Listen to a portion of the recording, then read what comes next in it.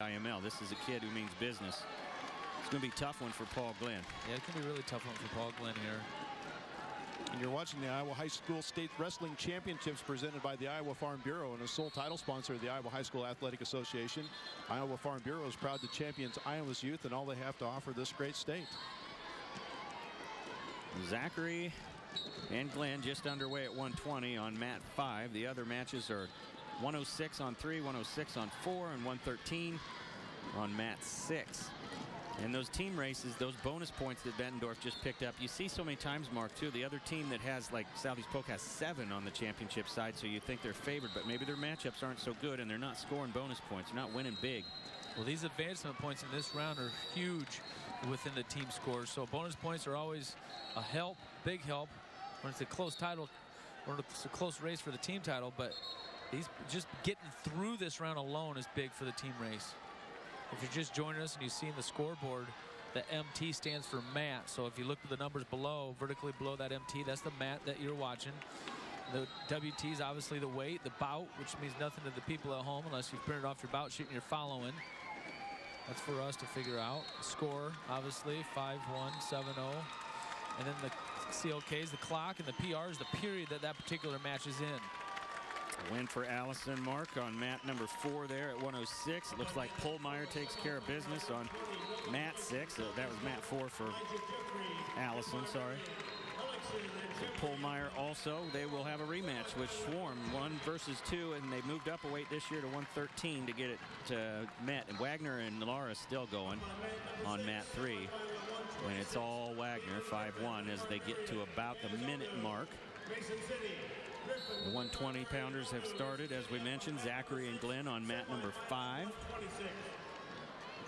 Here we'll have Nolan, Hellickson, and Alijah Jeffery. Very tough wrestler from Linn-Mar, 3-time place winner, has never reached the top of the stand, though.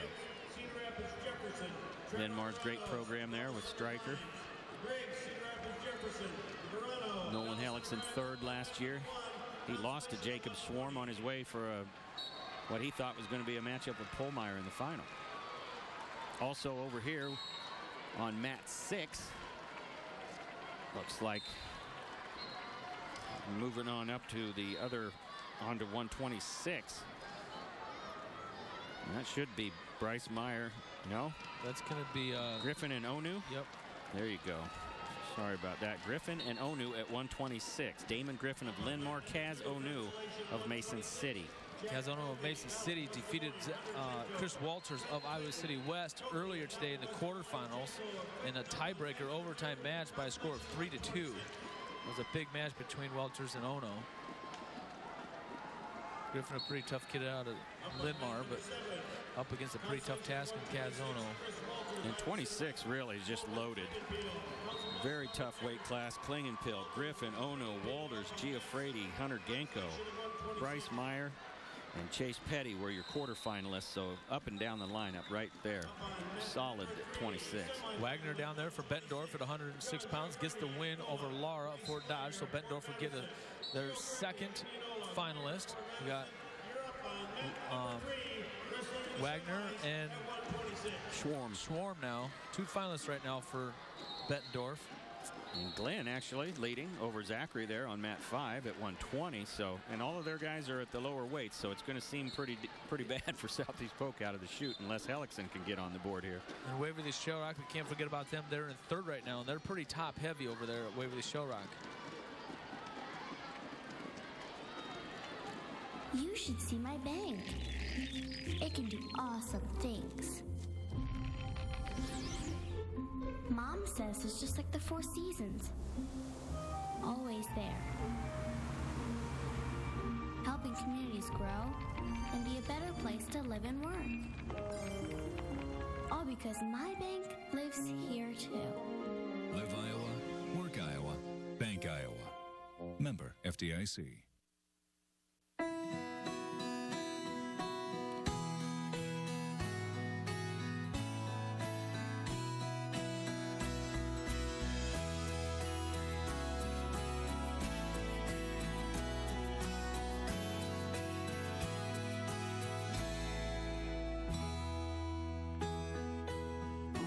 Get any large sausage pizza for $10. Casey's, famous for pizza.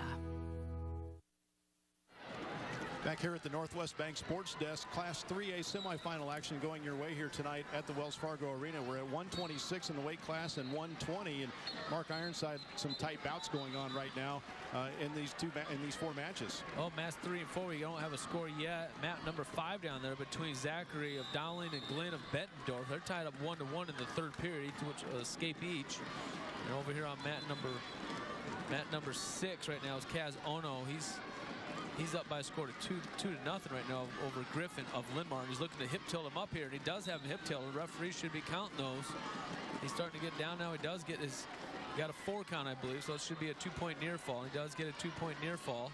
So Onoo takes a 4-0 lead right now down there on mat number 6 in the second period of that match. Match to watch over here with 1 minute remaining.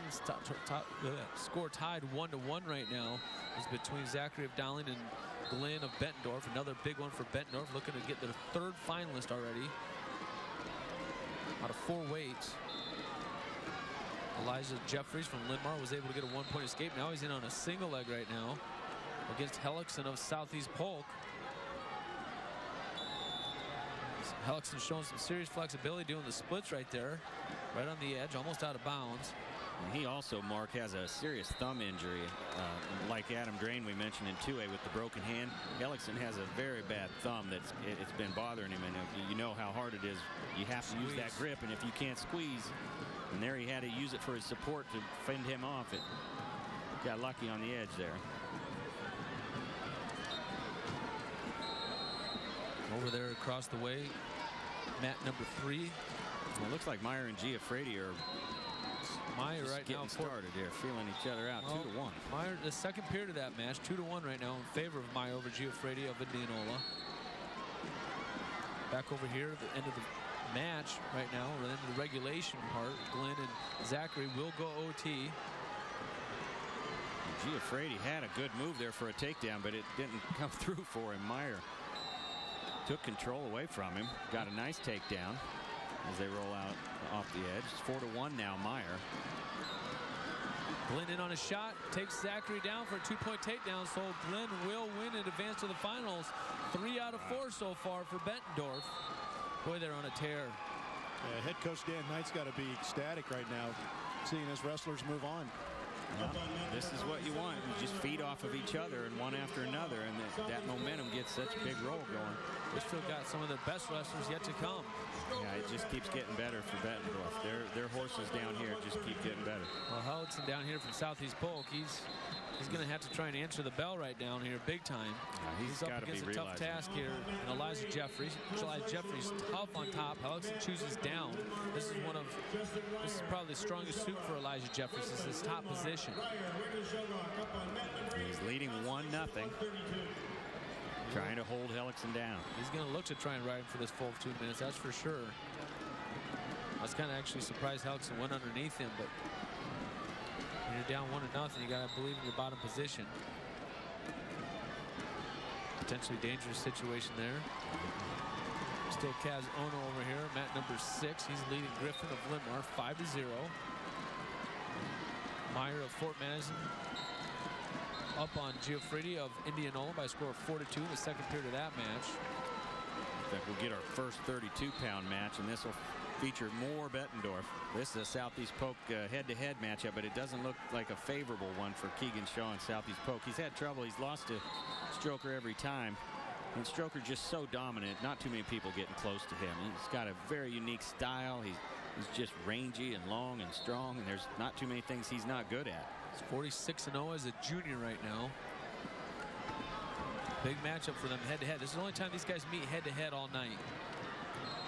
But like you said, Bettendorf's got to like it. Their chances. Yeah, they're counting this one already before it starts being in the victory column. There's a nice shot by Freddie Stroker, a 2-point takedown. So quick. Well, he does a good job once he gets to that shot, keeping his head up and bringing his hips underneath him. That just makes it so much easier to finish when you got your hips underneath you. Yeah, I wonder how many times Coach Knight uses that as an example. Head up, guys. And he's a champion from last year. He was a finalist, a runner-up as a freshman, so Stroker knows how to win. A lot of big matches. Hellickson for Southeast Polk did get a 1-point escape down here. And he's trying to get in on a shot on Jeffery. So there's 30 seconds left to go in regulation, tied up 1-1. Sure, Jeffries thought he could ride him out. Jeffery had him. Freddie Stroker over there on mat number 5. Bettendorf's got a cross-face cradle locked up, and he's got Shaw turned over on his back. I believe that was the fall. So Freddie Stroker gets some added bonus points for the team. So that's number 4 finalist for Bettendorf. So Stroker, number 1 in the state at 132. Doesn't take him very long.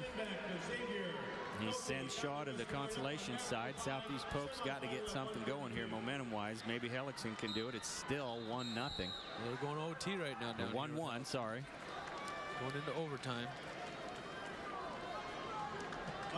Fans who can't make it to the Iowa High School State Wrestling Championships or watch us on television, log on to IHSSN.com and catch us live on the internet. All IHSSN video streaming events are brought to you exclusively at no charge by the great folks at Mid-American Energy. Mid-American Energy, obsessively, relentlessly at your service with Mark Ironside, Bob Selby, Alan DeBolt. More wrestling action down here on the mats in Class 3A. Well, we have 2 nice matches going on. It looks like Blake Meyer's trying to hold off Gioffredi as time winds down, running away. And Hellickson and Jeffery in overtime here. Good scramble situation. Jeffrey's kind of flimsy. Get in those legs. He's a pretty hard, wiry guy. Hard to take down. 20 seconds to go in the first 1 minute of overtime. Meyer does win for Fort Madison over there over Gioffredi of Indianola. Score of 6-4, but actually 8-4. Gioffredi kind of went for broke at the end there and gave up a takedown. Good effort by Gioffredi. Meyer a little bit tougher tonight. Fort Madison senior gets to the finals.